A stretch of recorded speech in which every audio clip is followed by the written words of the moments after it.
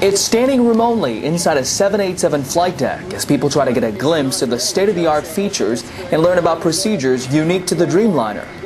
So there's two ways to do it. You can use this. But this isn't a tour for fun. It's an hours-long orientation for the team at LAN Airlines, the first carrier in the Americas to offer the 787. We're very excited about this plane.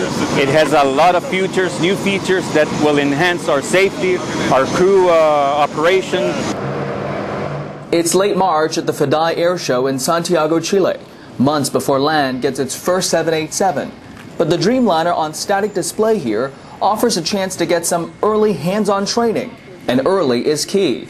Boeing and LAN actually began preparations 2 years ago because there's just so much to do before a new airplane type enters into service. The challenges are big. You have air crew training, you have maintenance training. Getting the mechanics trained, getting the proper stock to support the parts requirements. We have to get the airline ready to deal with the airplane.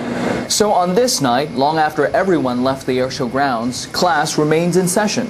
Boeing engineers guide LAN's flight operations team through important protocol.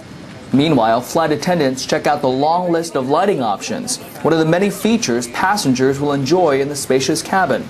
Later, Boeing experts demonstrate maintenance software that helps mechanics instantly identify potential faults so they can get right to fixing an issue. Whatever our doubts are, whatever our needs are, Boeing is always there. And I think it's going to be a very smooth entry into service.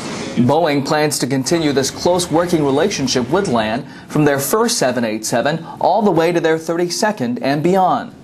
Boeing engineers, called field service representatives, will be stationed at LAN's headquarters, providing round-the-clock support, just as they do now on 767s and 777s. It's designed to give LAN a competitive edge in serving more passengers in the fast-growing Latin American region. We're putting all our efforts in this project. It's very important for LAN, and so it is for us.